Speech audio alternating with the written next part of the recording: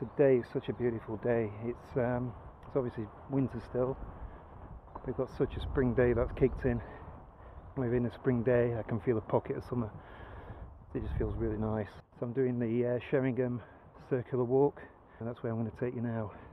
So we're in Sheringham Wood at the minute, and I'm walking up to Pretty Corner car park. That's a good reference point to start actually if you're coming in out of town. And then from there walking to Upper Sheringham, and then through Sheringham Park, from there cliff tops and past the golf course back to Sheringham.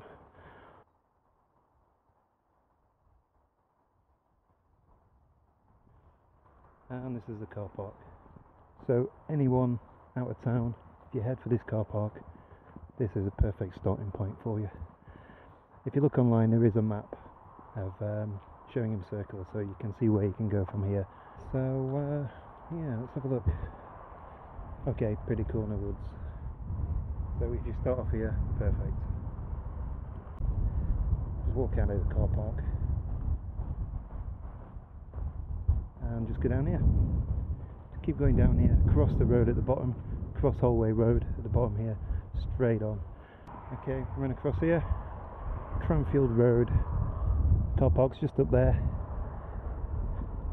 Just go down here. I've always been into outdoors. As a little boy, my dad always used to take me to Peak District. I used to live in Sheffield many years ago, but obviously as Yorkshireman, we're always walking, so it's always been in me to keep walking everywhere, up hills and down hills. Sheffield's got a lot of them. I moved from Sheffield to Sheringham in 2005, so I've been here quite a while. But yeah, got into the groove of it now. It was a little bit hard adjusting when I got here. Very slow pace it felt. And as soon as the good weather went and it were like really bleak in Christmas time, I kind of felt really homesick. And then I got a little job in Norwich, and that's when things felt different.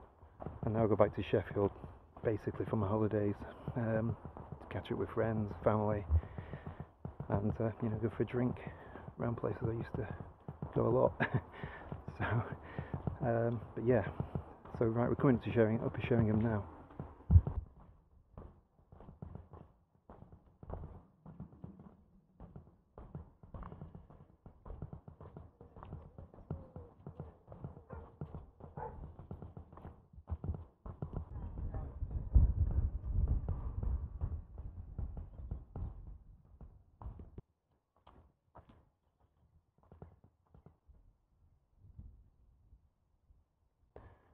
And we're in Sheringham Park.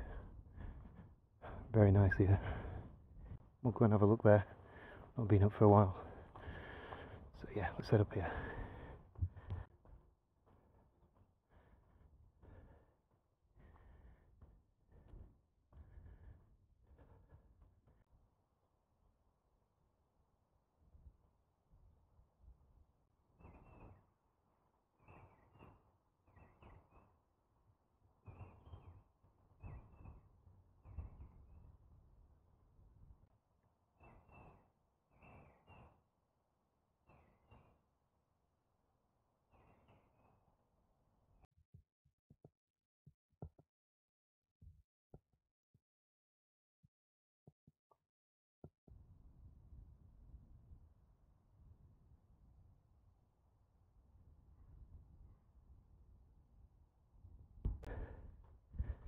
Looking up to this gate here, this kind of splits off. If we turn right, that's going to take us to the cliffs, straight on. It's going to take us to Weyburn, I think that's how you pronounce it. I've only lived here 15 years, coming up 16. So yeah, we'll go through these gates, walk down here a little bit, stop for a brew, and then we'll head to the cliffs.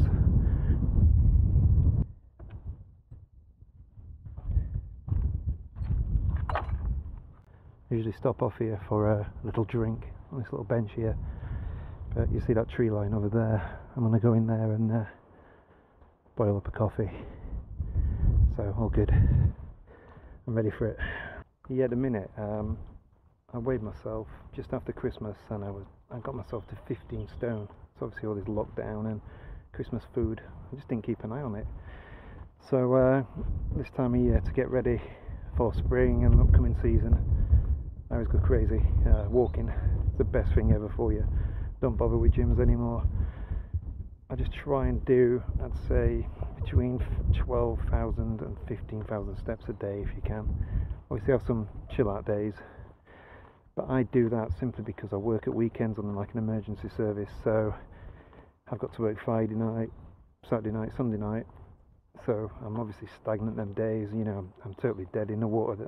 I'm shattered them days, but then I don't have to work till Friday night when I finish Monday morning, so you know I can plan things like this.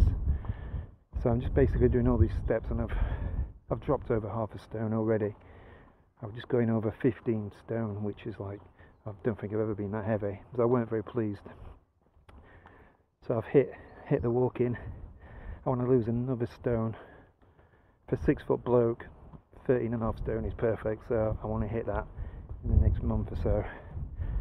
So I'm just doing this every day, and it's working. Best thing for you.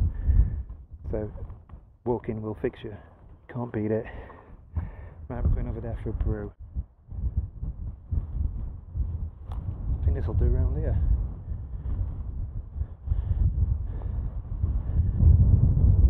Yeah, wind's really got up. I'm going to go here instead. Put my little jet boil on that, I think. Sit against this tree. I might put something warm on because it's like really blowing in a minute.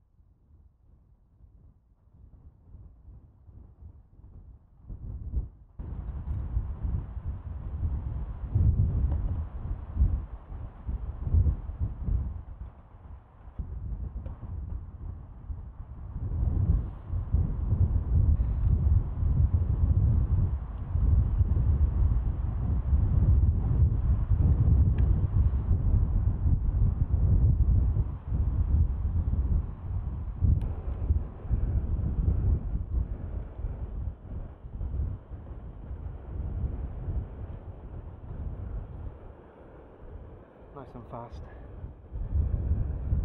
Should be. Usually takes about 2 minutes to boil a brew there.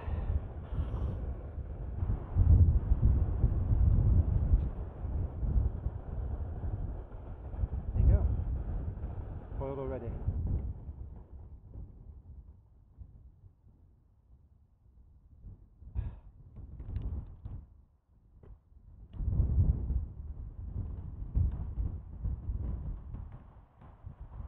Boiled that quick, I haven't even had time to prep my coffee there.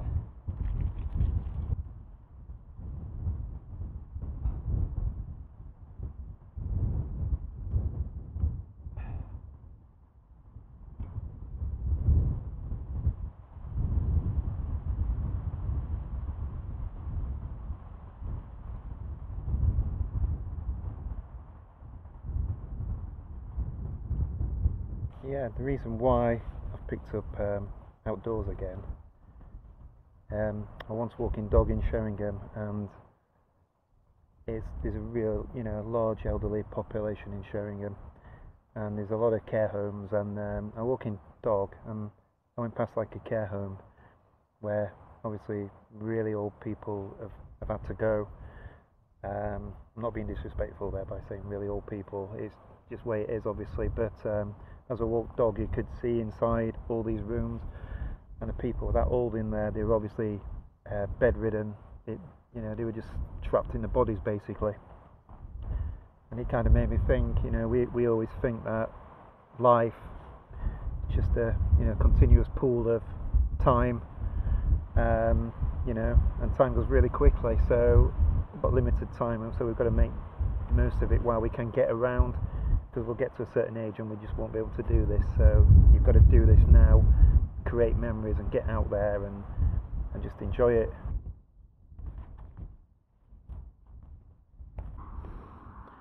Okay, we're hitting the road now, just got to go across this little bit and then we can head to the cliffs.